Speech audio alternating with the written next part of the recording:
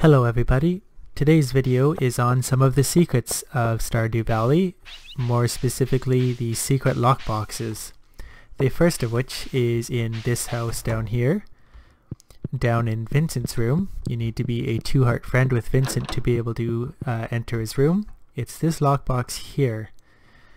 Now if you present a strange muffin to this box,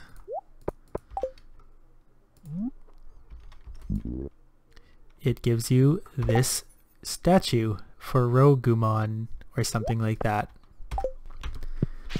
The second secret lockbox is right here in the trees above the blacksmith, below the Joja Mart.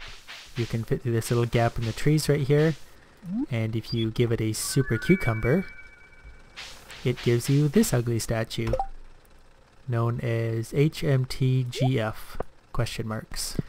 Now the third hidden lockbox is in the saloon. It's up here behind these barrels, and if you present it with duck mayonnaise of all things, it gives you this statue, Pinky Lemon. And there appears to be a fourth lockbox just above the Joja Mart up here, but no one has yet been able to figure out what item makes it open. Maybe someone out there watching has, and they'd like to leave a comment about that in the comment section. But I've tried a few different things myself, some of the rarer items that are harder to find, and I haven't been able to get it to do anything yet.